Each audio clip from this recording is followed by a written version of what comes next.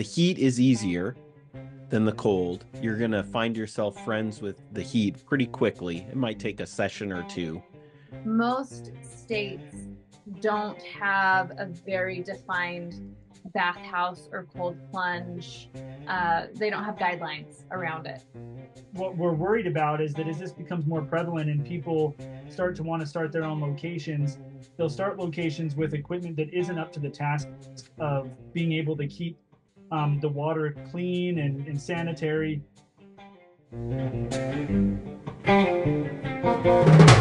Guess who's coming to sauna? Hekilunta. Guess who's coming to sauna? Hekilunta. Hello all, my name is Aero with the upper bench, and I may sound funnier than I normally do because I've had COVID for the first time. I was dodging the bullet for almost 4 years, but then I got it, and it's been going on like 11, 12 days already, but I'm getting better. The interesting thing is that during the holiday, I've, as always, I've been contacted by a lot of people, and there are a lot of people are interested in sauna. And but one thing which is more clear than ever is most of the people I talk to are so-called what we call the one and done folks. So they are missing the fun. And you know, we are here to maybe hope that people would go back into the hot room and really enjoy their saunas, which I'm gonna do for the first time post-pandemic this evening. This is my sauna evening. So what about Sam? What about you? What's going on? No, doing well, Errol. Thanks again, everybody, for joining us. It seems like everybody I talked to in the last month over the holidays, Christmas break or New Year's break or holiday break has gotten something, either COVID or the flu or RSV or a million different things. So I'm glad everybody here is upright, breathing, and we're all chatting sauna. So, it's good to be here, but yeah, that make sure you guys are taking care of yourselves out there. Wash your hands once in a while, and cover your mouth when you're coughing and sneezing. But for me in 2024, my goal, if we're going to talk resolutions or anything like that, my goal is to hit about that 200 mark on sauna sessions for the year. So right now, I'm on track, and I'm about it's the 11th. We're recording this on the 11th, and I'm about 7 saunas into the year already. So I'm, if I hold this track, should be just fine. But I know there's going to be some vacations and some time where, hey, it just doesn't get done. But I usually go about 3 to 5 times a week right now, and it's been great. But Risto, how's the new year treating you? Pretty good. We were sounding maybe about once a week. We were supposed to have some friends over this Saturday, some former students of mine. I used to be a teacher, and so they're really interested in sauna. They're using a public sauna up in Minneapolis. They even became members, so that's pretty exciting. But they want to come and use our sauna and see how we do it. But his wife just got sick, like you guys are talking about, so we may be on hold for that. Yeah. But so who do we have with us today? What are we talking about? Well, we have some sauna friends of mine, Sean and Lauren Foster. And it's kind of a long and windy story as to how we got connected.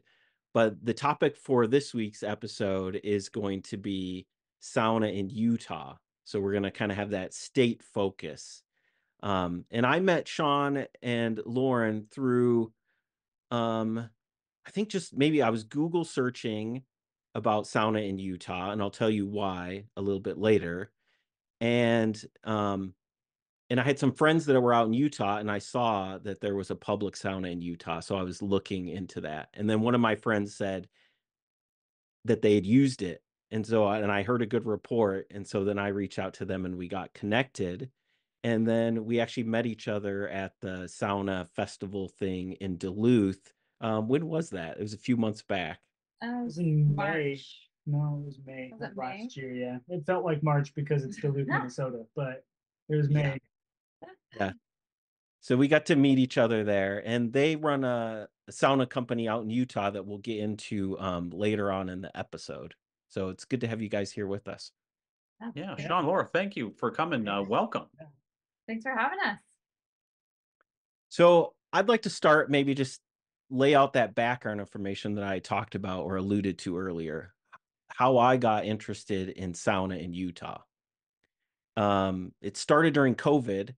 We were in Rochester. We'd just moved back to Rochester, and I connected with some LDS Latter-day Saint missionaries on the internet. And so we were just chatting about theology and stuff back and forth. And it was during the middle of winter, and they were in Wisconsin. And then I told them, like, because they're from Utah, I asked, like, how do you guys handle winter in Utah? How are you doing with the Minnesota winter? And I said, how our family deals with it is we go out in swimsuits and we sauna during the winter. And I think he thought that was a little crazy. Um, but I said, hey, if you're ever in Rochester, like, stop by. I'd love to meet you, and I can show you our sauna. And eventually, um, I don't know if you know this, but LDS missionaries are transferred, or they can be, every 6 weeks. So they cover a lot of ground, a lot of territory. And him and his partner ended up in Rochester and reached out. So I just want to shout out them, if they listen to this episode, of Shandon Lindquist and Ike Niederhauser.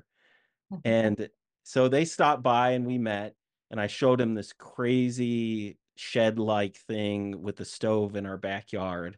And I said, hey, if you want to, you're welcome to come use it anytime. And they were intrigued. It was summertime then.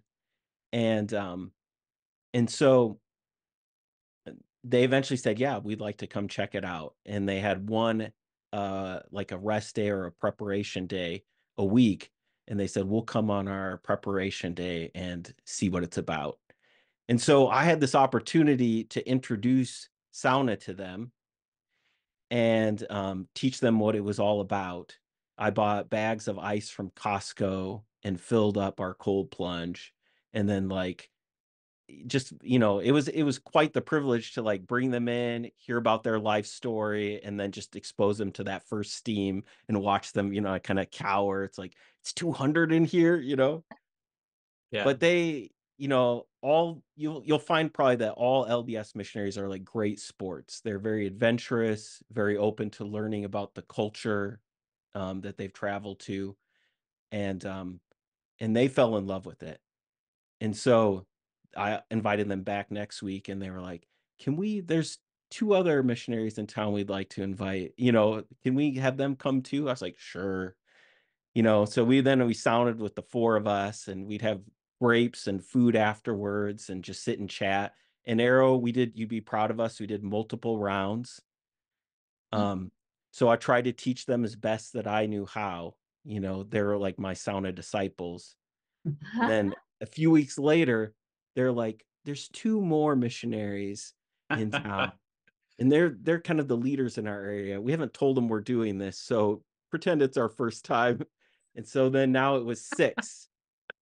And we just did that week after week.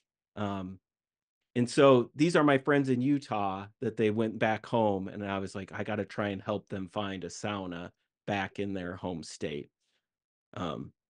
So that's kind of like the quick version of how I got interested in sauna in Utah. Very cool. Yeah, and I'm sure those missionaries were so grateful to do. So Sean was a missionary in Honduras, and he did not have the opportunity to sauna in Honduras, unfortunately. But not so much.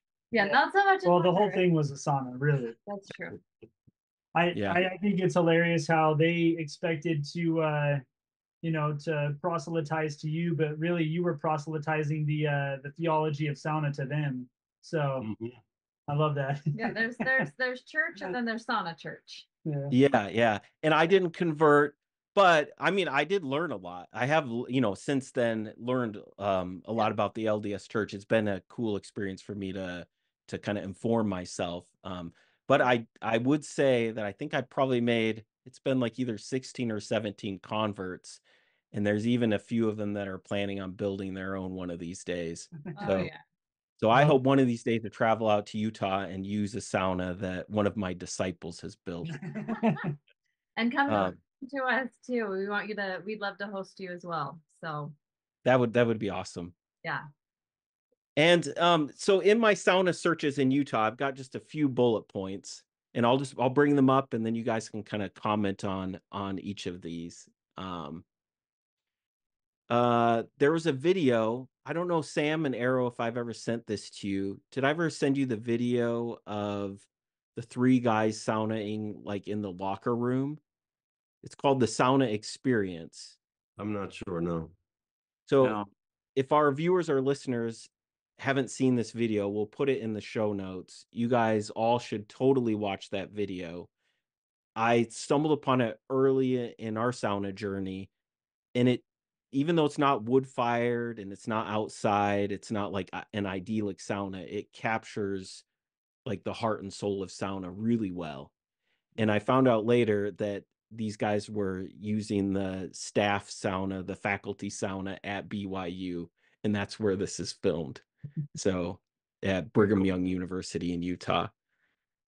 The LDS Church, I think, sent out missionaries pretty early in their history to the Nordic lands like Sweden. I don't know if it was Norway and Finland too, Yep. but Yep. it was Is as there? well. Okay, that's interesting. Yeah. So my family history is Scandinavian. So my family's my ancestors come from Norway and Denmark. And so that's so yes, if you were to trace it with, you know, church related and missionary work, many, obviously we didn't, you know, there were people coming over from other countries and coming to Utah and settling, the pioneers, all of that. And so, but yeah, my history is very Scandinavian in that. And in fact, our partners with Plunge, which is our business name, with our business, one of our partners in particular, she has, her family history is Scandinavian too. And in her family history journals, my family's names are listed. So they were friends through, anyways. And we didn't obviously know that when we first met them, but as we kind of were looking through our histories, we went to Norway a couple of years ago, and they're going this year, and we were doing some family search and looking into our ancestors, and we're able to find our connection through our ancestors even. So there's the sauna and the cold plunge aspect, but actually our ancestors were very close. So all coming through Norway and Denmark. That's fascinating. Yeah, I was at the Finnish Independence Days on the 6th of December, and I was at this party, and I met the Consul General of Denmark, and I told her that I am Finnish, Swedish, Norwegian, but not Danish at all. So, there goes the line. But that Utah connection is new to me. I did not know that. That's very interesting. Yeah.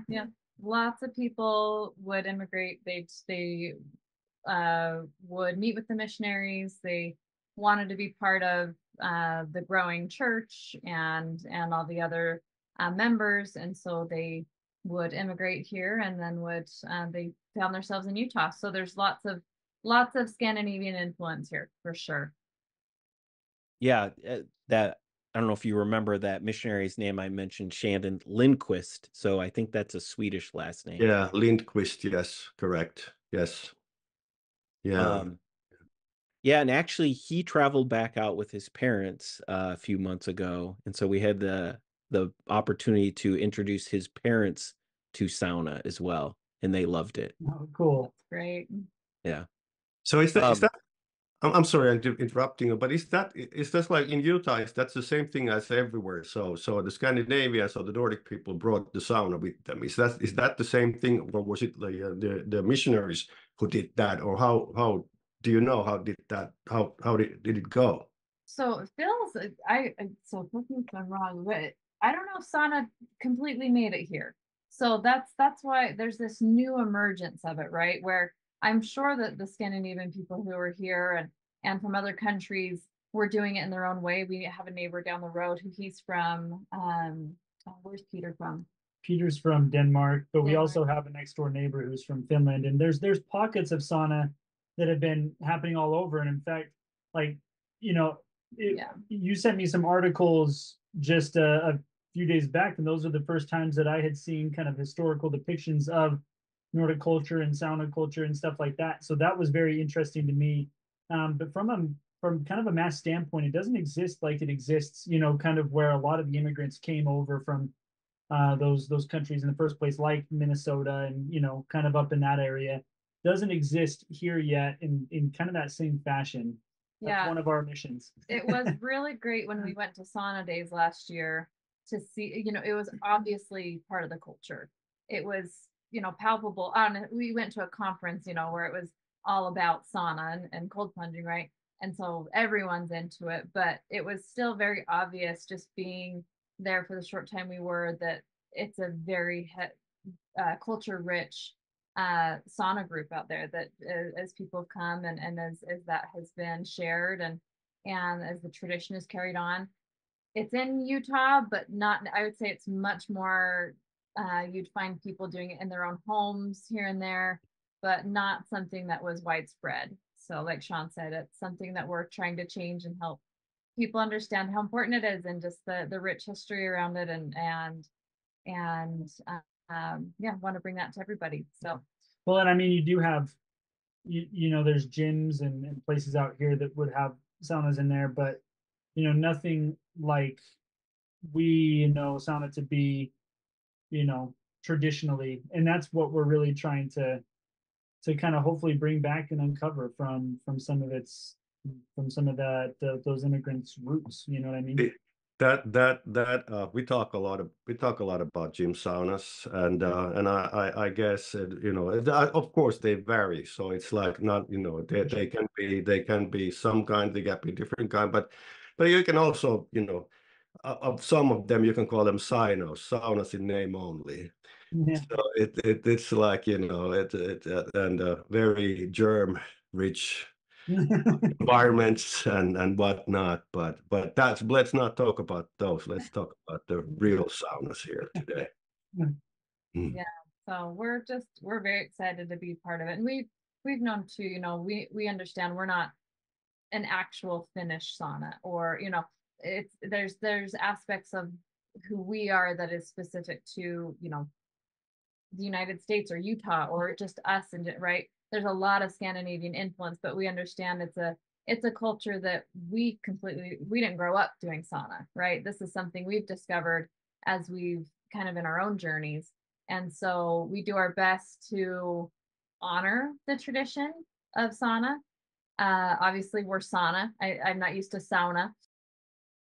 We're trying our very best to make sure that our customers and our hosts who work at Plunge understand what that rich history is, and we can share that with everyone who comes through our door. And we're trying our best to capture it. You know, it's a process, and that's why we love having these types of conversations, because every conversation like this helps us kind of know and understand a little bit more about the tradition and about other people's experiences and how other people use it. Yep. I would not be too shy about that, because I think it's a learning process for all of us. It's like, you know, we, you know, back home, obviously, you know, it's not a secret that my funny accent comes from Finland. And you know, we used to be like, you know, the sauna was like a super rich thing, you know, way back in the day, but then it sort of died. But you know, it's obviously the drop was not that big, because considering that there are 3.5 million saunas, they say, with 5.6 million people. So there's still a lot of saunas, but not all of them are perfect. So it's a learning process, and we are learning together, and kind of, you know, we as people, we try to push that movement in, you know, and make a difference. So there are saunas, and then there are saunas. And that's how it goes, and I mean, we have to make very clear what the difference is between those. Anyways, but that's interesting. And if anyone's watching, I'm mindful that I keep looking over here. I have a newborn right here, so trying to quite all right. Happy. So it's not that I'm not engaged or listening. It's that I'm trying to make sure he stays happy. So hey, that family comes first. Yeah. But we'll get him in the sauna soon enough. So yeah, that'll be exciting. Our youngest you know, like I didn't grow up with it either, so I'm still learning. But our youngest, they don't remember a time before sauna, you know, it's always been part Love of their that. life. Yeah, So that's amazing. That'll be See, and great. ours has been a little bit different where our first introduction had actually started with the cold, right? And so our oldest is actually probably more familiar with the cold water. And we're trying to introduce her more into sauna. She tends to already run very hot. And so she, I think, likes the cold more, just it feels better for her. But we're getting there. She's had a few sauna sessions and she's getting there. So What would you say is the biggest like hesitation to new users, the sauna or the cold plunge? the cold. Cold for Yeah. sure. Yeah. A majority of people want to come in and just use the sauna, and some people do. Most of the time, they will end up using the cold as well, just because they see other people doing it. And once you've been in a 190-degree room for 15 minutes, the cold doesn't sound too bad. Mhm. But yeah, majority of the time, when there's a couple that comes in, you can always tell who wants to be there and who doesn't. And most of the time, the person who doesn't want to be there for the cold. So Sure. yeah. And then they Sure. always come back. That's the crazy thing, right? And you guys know that. You have people who are very nervous and hesitant, and they do it and realize how great they feel and how amazing the experience was, and they always come back. And they bring other people like, oh, you'll never believe that sitting in this hot sauna and this cold water felt amazing. I've never felt more relaxed. You gotta come, right? And so I think the word of mouth is pretty eminent and hard to, I mean, you can't not talk about it. I mean, if you've been on social media for 2 minutes, you've already seen every other post is about someone doing a cold plunge or being in the sauna. So well, and you were early to that cold plunge trend, right? Like how many years ago? 2018. Yeah. 2018 was when I first started to utilize the cold again, just for after like post workout recovery.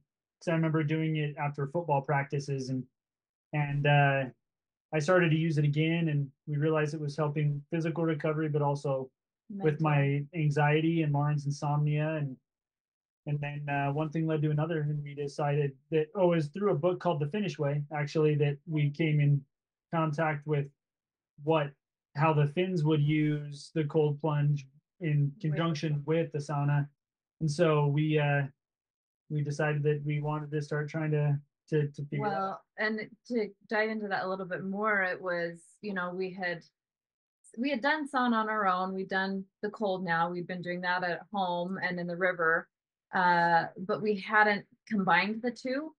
And looking for something like that, we just we'd been reading the Finnish Way and thought, oh my gosh, we need this here. Where is it? Where is this?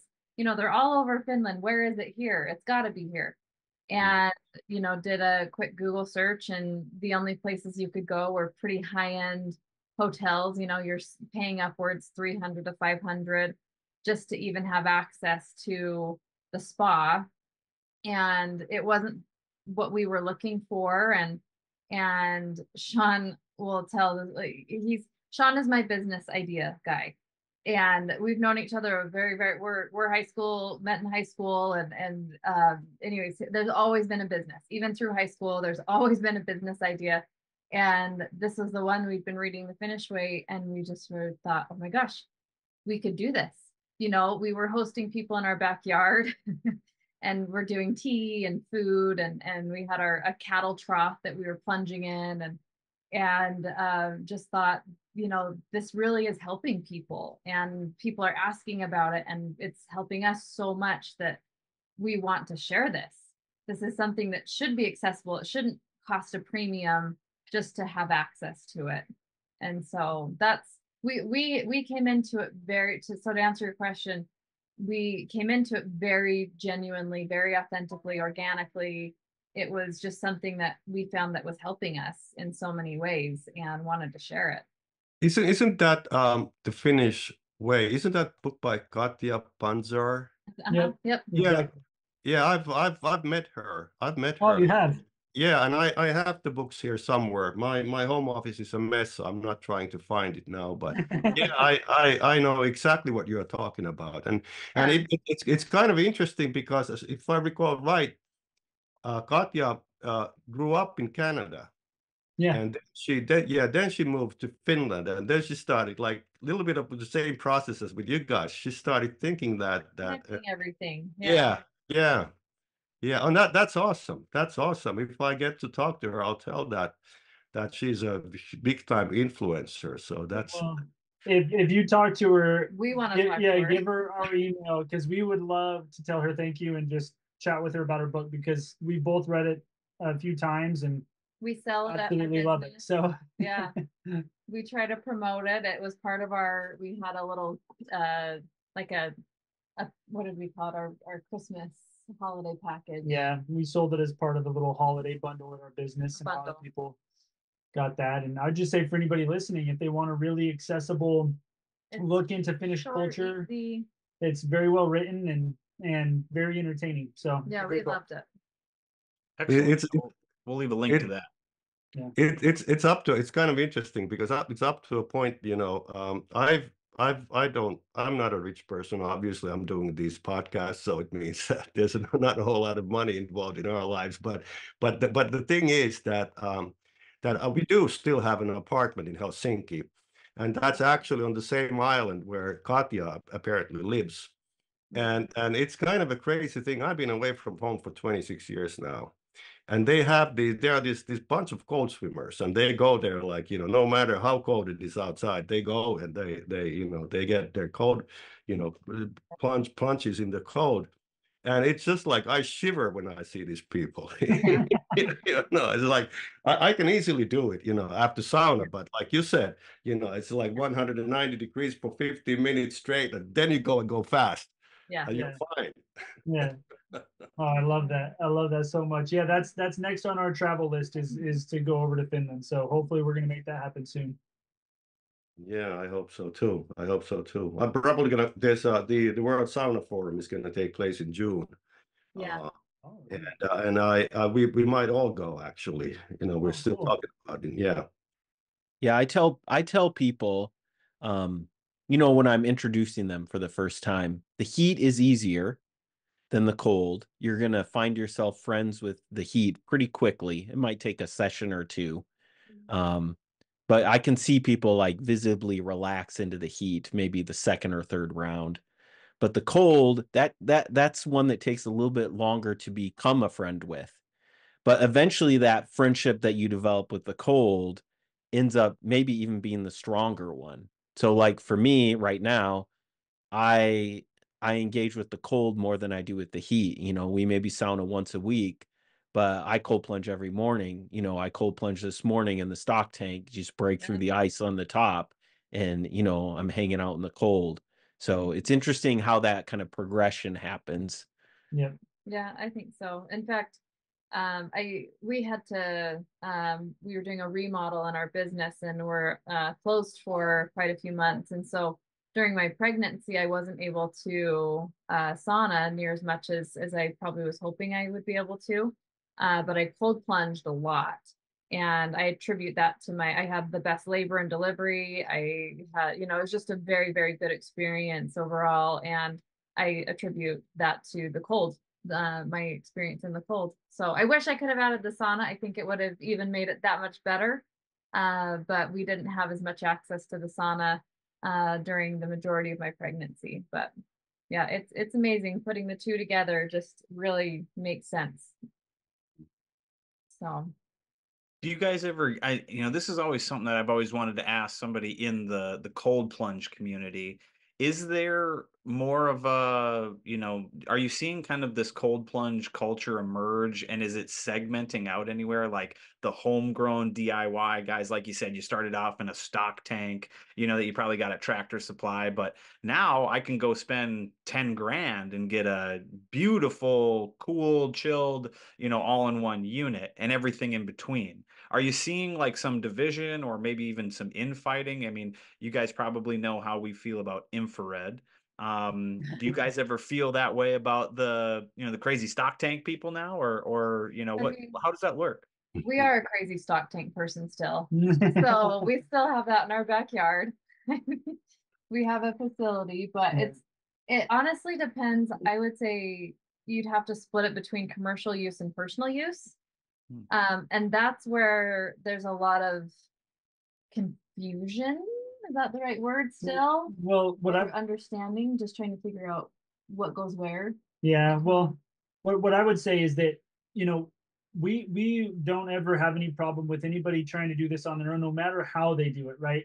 Whether they're buying it from, an online place and getting their own stuff at their house, or if they're doing a stock tank pool. I think the division that I've seen the most kind of from being in the industry of contrast therapy lately is that in reality it's so new, it's the Wild West. A lot of jurisdictions don't know how to regulate a location like ours, and there's a lot of people that will start and us included when we first started with what we kind of feel is the wrong equipment. And what we're worried about is that as this becomes more prevalent and people start to want to start their own locations, they'll start locations with equipment that isn't up to the task of being able to keep the water clean and sanitary.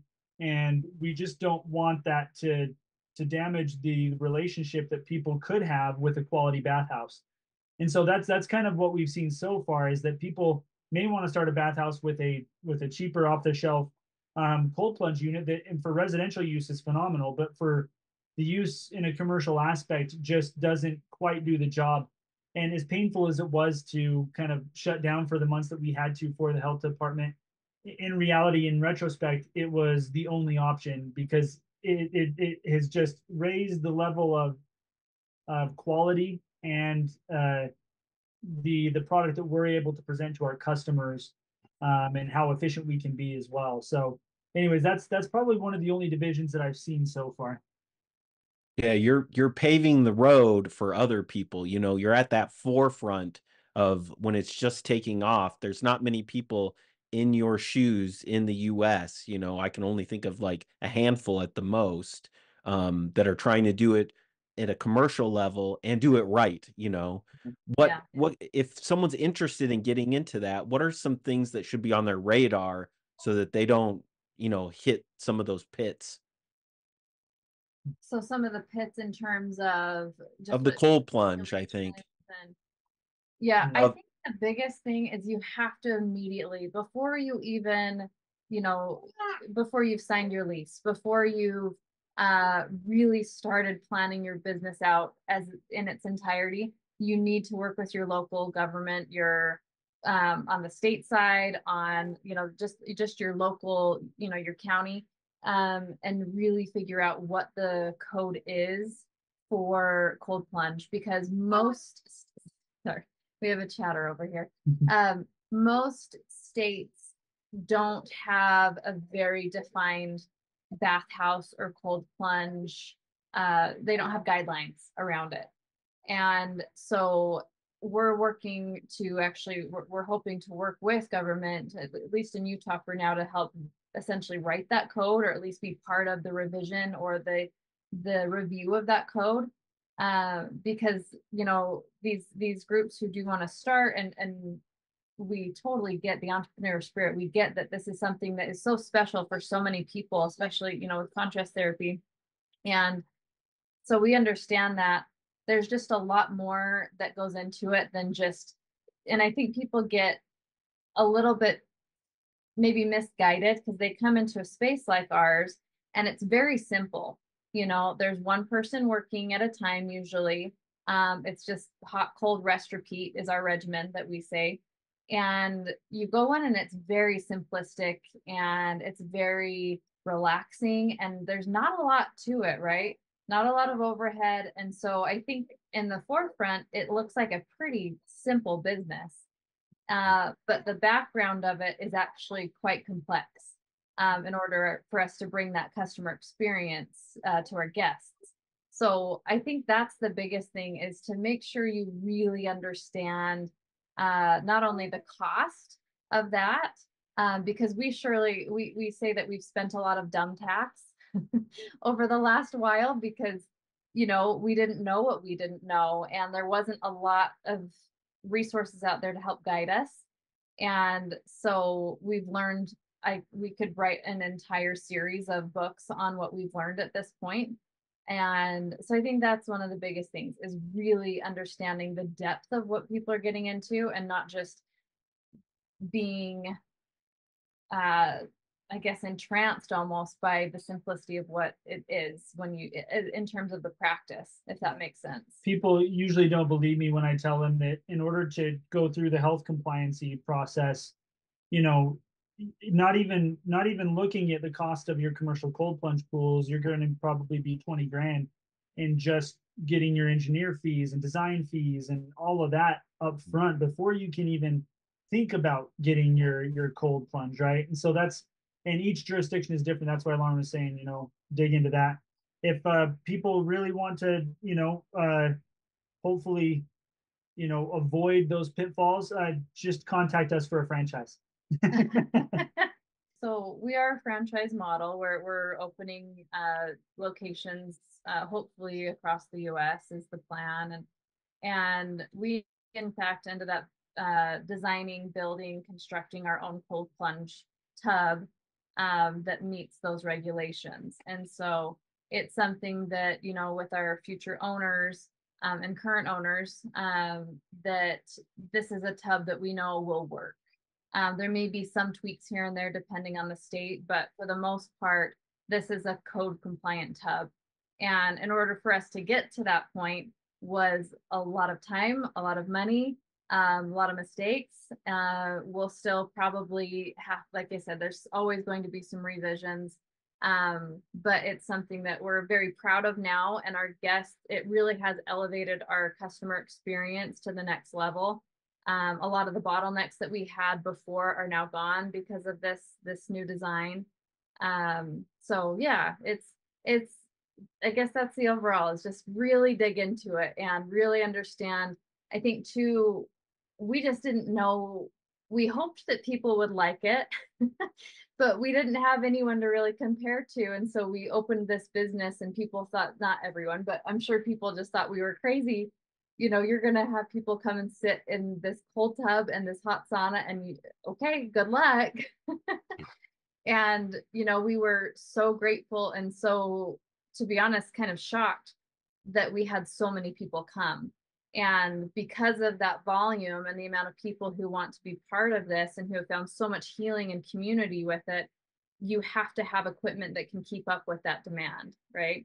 So that's a very long answer to that question, but you can tell that it's been a big part of the last 2 years for us, 2.5 years for us. That sounds excellent. Hey, I want to go back to that code element. So did I hear right that there's a river or a lake somewhere close by? Yeah.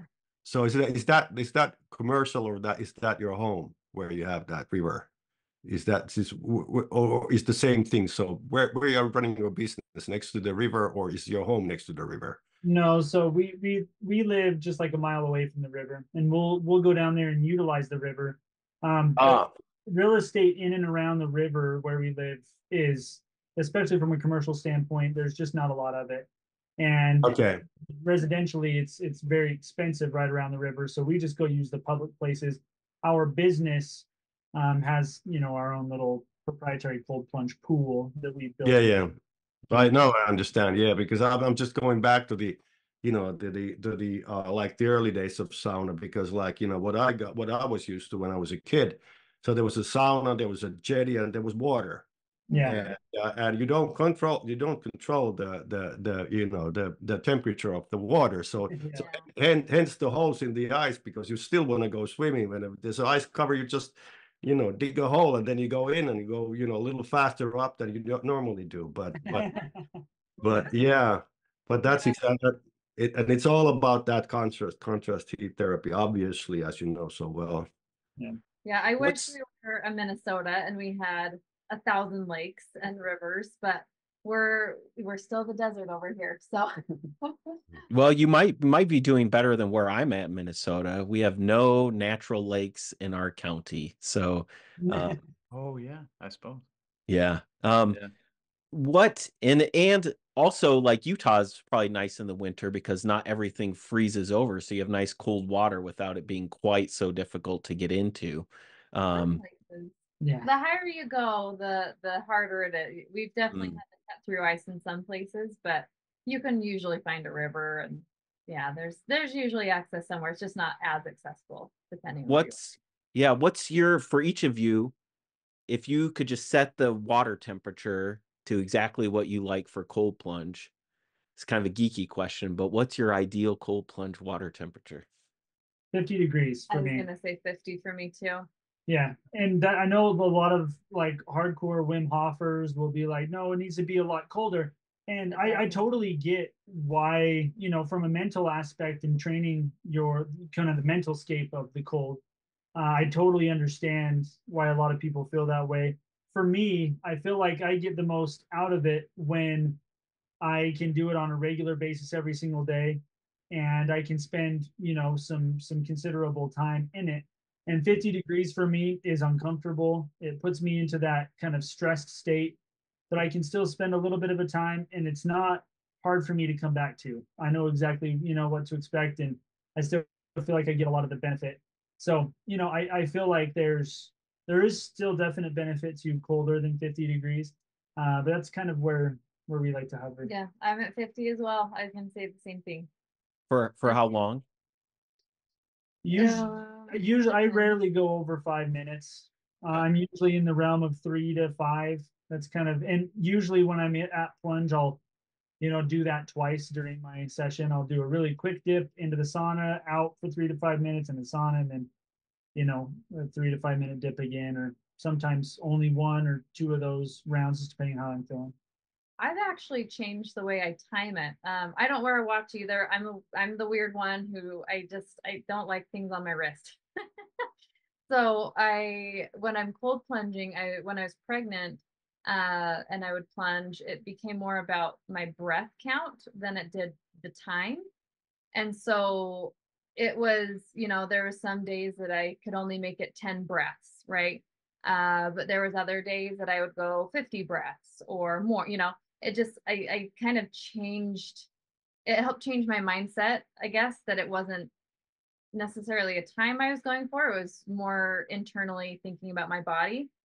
A lot of that was preparation for labor and delivery because you can't just look at a clock, right, and be like, okay, 3 minutes, the baby's going to come out, you know. And so it was purposely helping me kind of get away from the time a little bit more and just focus on me, if that makes sense. That makes total sense, and that this is kind of a thing. There's kind of a difference, like when we go to Europe, to the approaches of the hot and cold, because like in Germany, as far as I can tell, they're like clocking. You know, they have these they like clock everything. Back home where I come from, you don't clock anything. Your body tells you everything. So it's just like you don't decide beforehand how many rounds you're gonna do. You don't decide how long you're gonna stay, either on hot or cold. It's just your body telling you that. So Yeah. so that's really, you know, that's the same thing with me. That's my approach. Yeah. And we've tried to say the plunge, right? I mentioned it's hot, cold, rest, repeat. You come in and you see this listed in the space. And we try to tell people it doesn't mean that you have to get 3 rounds in or 2 rounds in, or, you know, it's really up to you and how you want to do it. And I think the more people expose themselves to it and the more sessions they do, the more they realize, oh, this is how I can customize it to me.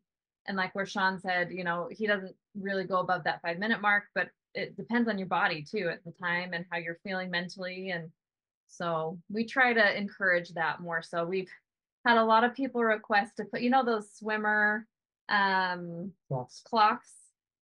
Yeah. Uh, a lot of people wanted us to put that in our location specifically, and we keep saying no, just Yeah. because we don't want the time to be such a big Driving driving factor. Yeah.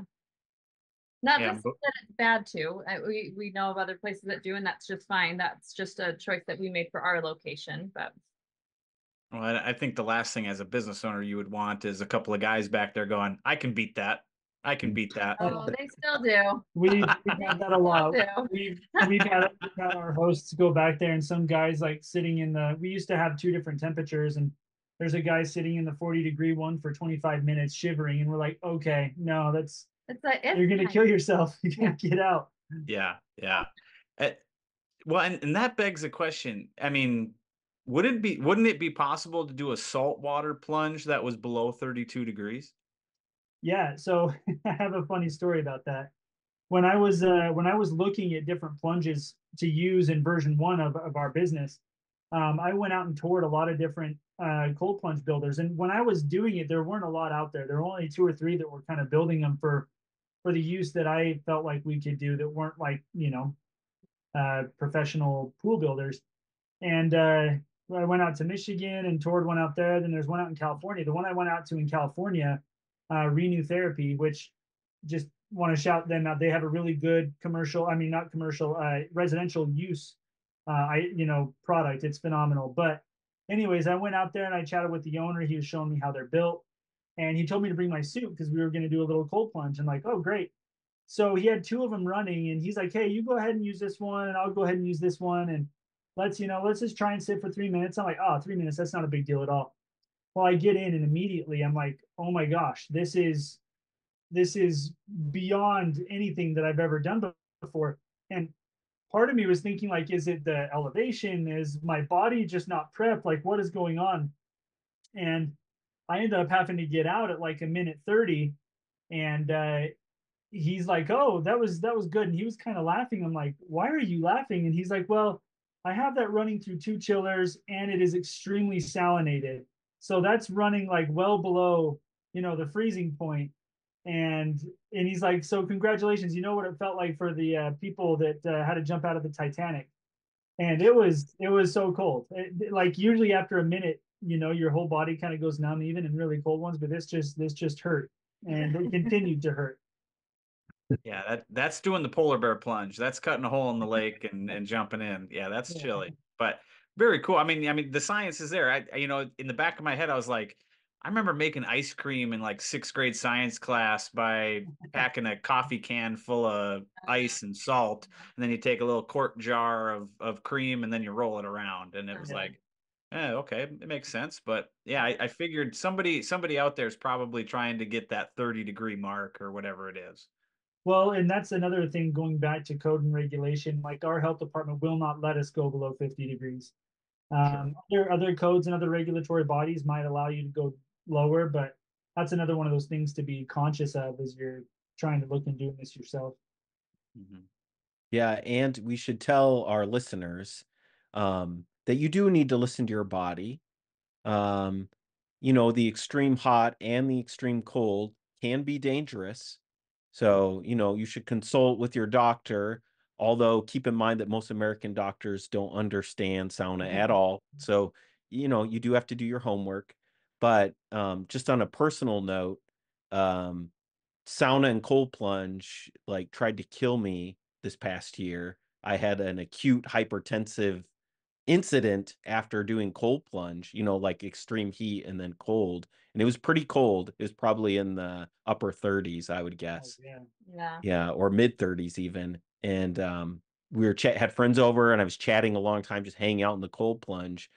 And then I got the sauna spins afterwards, and then it just wouldn't stop. And I started feeling like I was gonna die. I said, so like I went inside, got like warm things on me, and my wife's a nurse, so Julie checked me out. And but you do have to be careful, with how your physiology reacts. And now I just take it a little bit easier with the cold, especially if I've done a hot sauna. It seems like the combination of those two things can trigger it for me. Well, and something else that we talk about a lot on this show too is maybe having a snack or maybe an adult beverage in your sauna. Yeah, if you're drinking alcohol or consuming any sort of chemicals in your body, maybe think twice before going hot, cold, and then slamming a couple of beers or smoking something on top of it. Yeah. So True. yeah, use your better judgment, people. Yeah, we've told people there's another Scandinavian term called the gom. Arrow, maybe you've heard of it. I don't know if you guys have heard of it, but it's basically balance, right? So it's not too much, it's not too little, it's enough is Yeah. how it would be translated, right? And that's how we've tried to explain contrast therapy to people, is that, you know, you come and oftentimes people come very competitive, right? Either you're scared or you're competitive. One of the ways people come is they're competitive. And we've had to explain, even for the people who are nervous, you know, you don't need to go to these extreme lengths, you know, temperature wise or duration wise, to get the benefits of it and to get the, you know, all the chemical release. And, you know, we can get into all the science behind it. But just to have that experience, it is lagom, it's enough. And enough is on both sides, with, like I said, with the timing and the heat and the cold, it doesn't have to be extreme. So, and I'm sorry you had such a bad, I'm glad your wife was there. Yeah, and you know, that's just, you know, getting older. I'm not in the best shape. Like, I mean, people should pay attention to their body. Um, it's just a good reminder of that. Um, I think people forget too that what you're doing is very akin to a really stressful workout. You're putting your heart through the same sort of situation as you would in, like, is if you were circuit training, right? You're getting your heart rate super high in the sauna, and then you go into the cold plunge and it drops super low. And then, you know, that's also why we tell people to rest. It's really important to kind of come back to a regular heart rate before subjecting yourself back into the heat. So yeah, all of that it's really important, and we try and dive into that a lot at Plunge, just to kind of listen to yourself and understand that, you know, the only you're not competing with anybody. You're looking to feel better, and that's the overall goal. And I was just gonna say that you know, so this is my sauna evening this evening, and it's I'm in New York State, New York City, or in the suburbs of New York City, and it's 43 degrees Fahrenheit as we speak. I'm just watching my computer here, and my cold plunge is for the most part is going to be I'm just sitting outside, so that's Yeah. 40 Yeah. degrees, just perfect Yeah. actually. Hey guys, we're on our last 5 minutes and we haven't even touched surface yet. So how we're gonna here's the baby, the sound baby. well, I'd like to hear a little bit about your future plans, and then I'd promised a unique sauna that I want to show you all that's in Utah. Yeah. But what are your plans with Plunge? Yeah, I'll give you a quick 1 minute recap. We have started franchising. We've sold up to this point 11 territory locations. Our goal is to have 10 of them up and running, or at least under construction, by the end of this year.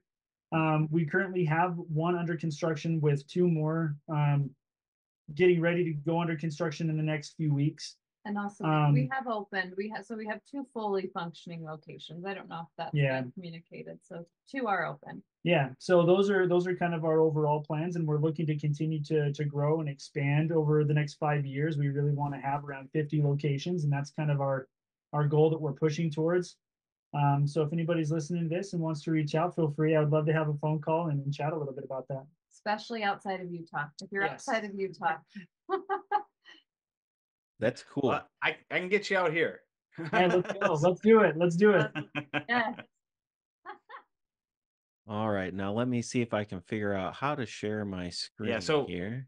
So a little bit for the audience. So Risto, you know, has got a great eye for vintage history, you know, great old saunas that really represent the time frame in which they came from.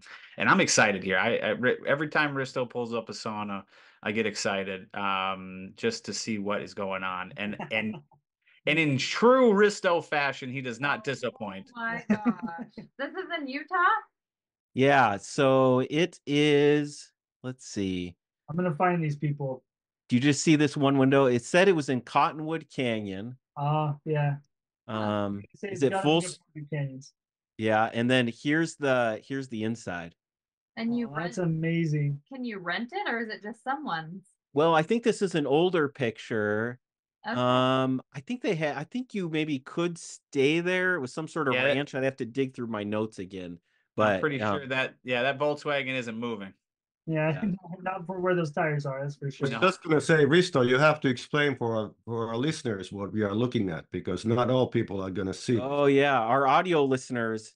It's an old Volkswagen camper van that's been painted with Grateful Dead stuff. Is that right? Yeah, it's like that classic mural, late 60s, early 70s mural van. And this thing, they converted it. I mean, it looks like they literally picked it up and just put it in their garden, but they converted a Volkswagen van into a sauna. That's amazing. And look, and if I'm not mistaken, that is an old Polar heater. Yeah, I don't know. Are there rocks in there? It's hard to tell. Well, there's a bucket Yeah. with ladles, so there must be rocks. Yeah. I think there's some rocks. I think there's some rocks in there too. Yeah, it Yeah. looks like an old Polar heater. Yeah. Yeah, so there's probably some hidden gems of sauna in Utah. That town we mentioned was that old Finnish mining town, if anyone wants to do any field trips, but it's Schofield, Utah, which is southeast of Provo. And so there might be still some Finnish saunas in use there, or some old Yeah, I'll have to go check that out. It's that about are a half south of dilapidated. where we're at. Very cool. Nice. So let's start wrapping this up. It's such a pleasure to talk to people who understand the real thing and convey the message, because we've been so lacking that stuff here in North America for so long. But there's clearly a great movement going on right now, and I am flying uh, Thursday next week to Bismarck, North Dakota, to talk about saunas. So you don't need that chill factor there. It's going to be cold, so it's I love that. going to be even colder, the hot air, than here in New York. But Yeah. anyway, so on my behalf, thank you so much for coming to the show, and good luck. I'm sure that we're gonna see you guys again, and maybe share a sauna with that little dude there one of these Yeah, days. we'll get him. We'll do it. Yeah. We'll do it. Awesome. Thank you guys so much. And to everybody listening, we're going to have some links down below to everything we talked about today, to the business, to the books, to the fun stuff. Maybe we can even get that van photo up on our social medias, and make sure that everybody gets access to take a look at that, because that was pretty neat. But you guys, thank you so much for joining us. If you need anything from the East Coast, let us, Arrow or myself know. Risto, Minnesota's all you, bud. Yeah, and if you want to dive deeper into the history, our family started a sauna podcast called the Sauna Trail, and I'm currently in the throes of editing an episode on sauna history in North America. So where I dive deeper into what happened to sauna. How is it that you had immigrants come over to Utah and maybe even some other places, and then it kind of just all went away. So I dive into that in that episode. Very cool. Check it out, guys. All right, bye. Thanks Thank for you. hosting us. Thank you.